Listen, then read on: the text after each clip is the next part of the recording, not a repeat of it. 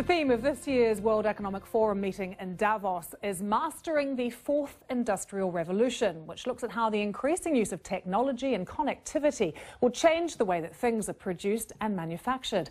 But along with new opportunities, these advances also bring new dangers. Criminals taking advantage of the developments too, with the international policing agency INTERPOL saying cybercrime is one of its top priorities. Jochen Stock is in Davos. He is the head of INTERPOL and joins me now. Thank you for being with us. What is the biggest challenge you have in terms of fighting cybercrime?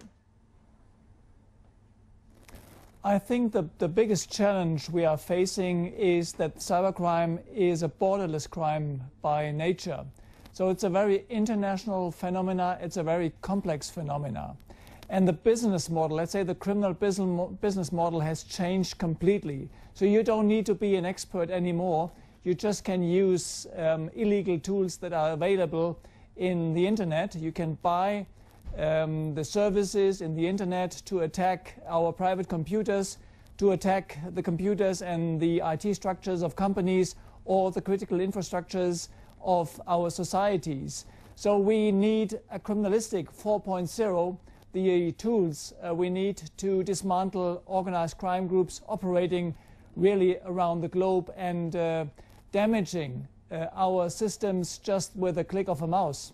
How difficult is it to keep on top of cyber criminals given how nimble they are and how quickly things can change? I think the exchange of information is of crucial importance. We need to better cooperate with the private sector to learn about the patterns to attack companies, for instance, to share the knowledge, to develop programs to better protect our systems, but also to improve law enforcement, because getting the criminals behind bars must be an important part of any strategy. That kind of information sharing also relevant at the moment because Interpol and other agencies have become under huge criticism when it comes to counter-terrorism. For instance, after the Paris attacks, France, Belgium not sharing information.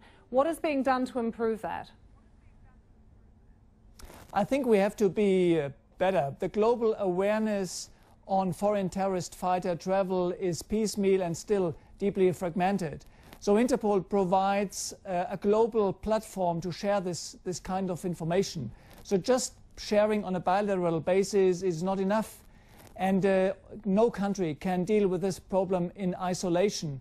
So we need a new dimension of sharing this important information, monitoring the traveling of terrorists. And again, Interpol provides the opportunity to share these relevant information.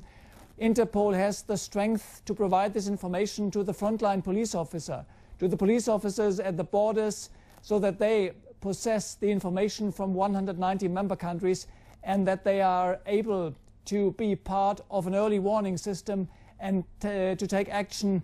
But again, the access to information, the sharing of information is crucial to be successful in a joint approach. Are all 190 countries up for this? Or are some of them blocking it?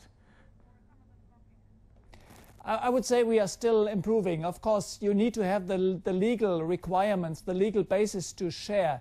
You need to have the technical tools to share information electronically. So Interpol provides a secure network connecting these 190 member countries. But you also need to have the commitment to share. We need to develop the trust between the various agencies, between the intelligence side and the law enforcement. I think we are on a good way. We are providing a database on foreign terrorist fighters containing now 6,000 profiles on foreign terrorist fighters. And Interpol makes sure that this important information is available at the front line, at the police offices, in the streets and at the border stations.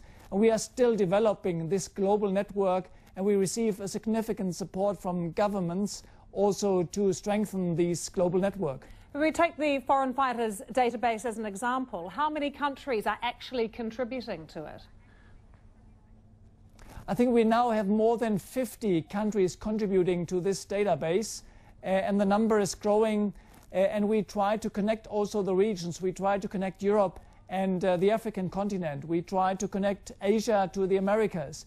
So this is the value Interpol can definitely add in really providing the global platform we need to fight a global phenomena.